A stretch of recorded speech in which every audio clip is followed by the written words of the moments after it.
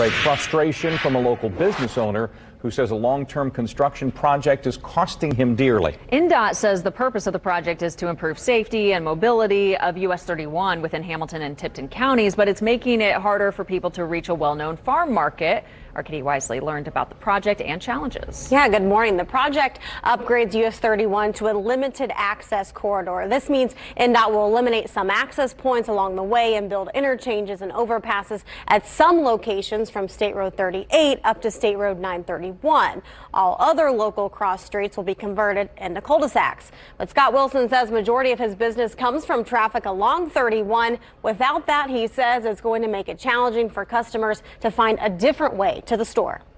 The parking lot is packed. This is what a normal day looks like at Wilson Farm Market. Probably 35% local. The rest is, coming off of 31 one way or the other. It's a third-generation family business and been here at US 31 and 256th Street since 1968. Believe it or not, I found an old aerial photo, one of the original building photos when my grandparents had it, and it says like potatoes 49 cents for 10 pounds. Without an exchange here, customers will have two options.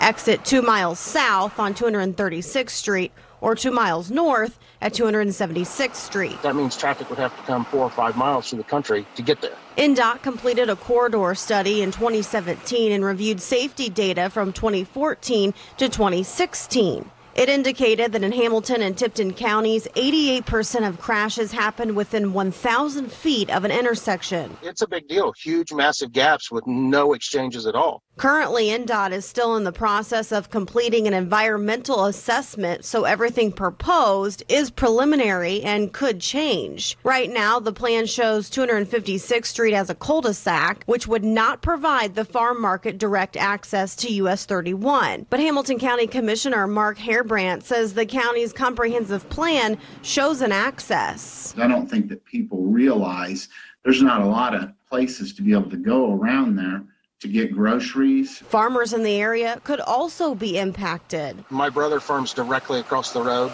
A neighbor farms directly behind the market. But those two guys will have to drive 7 miles to get to those property that's 100 yards apart. But there is a way to possibly get an exchange, and it's not uncommon for the county to go after federal funding. It'll probably come down to some type of money contribution. Scott Wilson will continue to fight for his business. But the reality is that sometimes the cheapest solution is not the correct solution. And isn't afraid to make it known.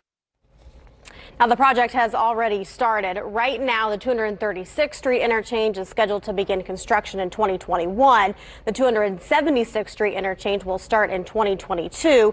The limited access conversion from State Road 38 up to 236th Street will start in 2023, and the division road grade separation will begin in 2025. All other work along the corridor does not have a start date. NDOT does say that US 31 will remain as is, a 4-lane divided highway. Katie Wisely, Wish TV, wishtv.com, and follow us on